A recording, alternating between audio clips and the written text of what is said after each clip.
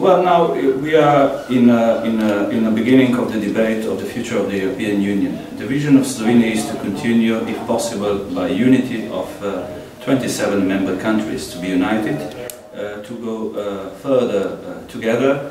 But of course, in case that there will be developing of other ideas, like example multi-speed Europe or differentiated integration, then the vision of Slovenia, of course, is to be part of the most advanced core of the European Union.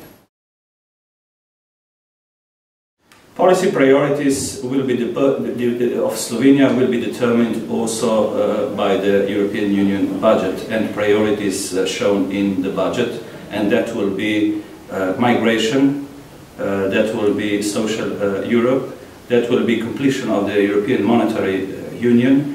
It will be also security, migration and borders, of course, and priority of Slovenia for the future budget will be cohesion funds and the budget, future budget of the European Union possibly not to be cut down.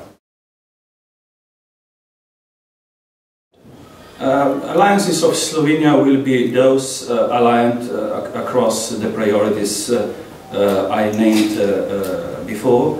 Of course, Slovenia would try to be also a bridge between a obvious split in the European Union between eastern and western part. Do not forget that Slovenia was always part of the western hemisphere of the European Union, politically, socially, historically, but it also has experience from the transition period together with other countries of the Central and Eastern Europe. So Slovenia can serve as a bridge between these two parts of Europe, but also between the northern parts, which are more for the, let's say, austerity, and the southern part, which are more for the solidarity in financial and economic terms. Definitely Slovenia will be on a part of sound economic and financial terms. Both Ireland and Slovenia are among, let's say, smaller nations, so we have to aggregate our strengths. We do see alliances with Ireland in the future debate on the budget, let's say, on the cohesion side.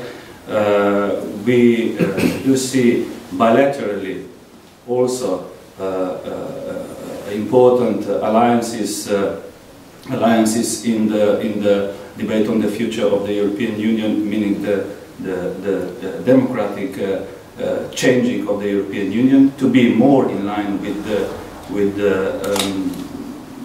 needs and of our citizens.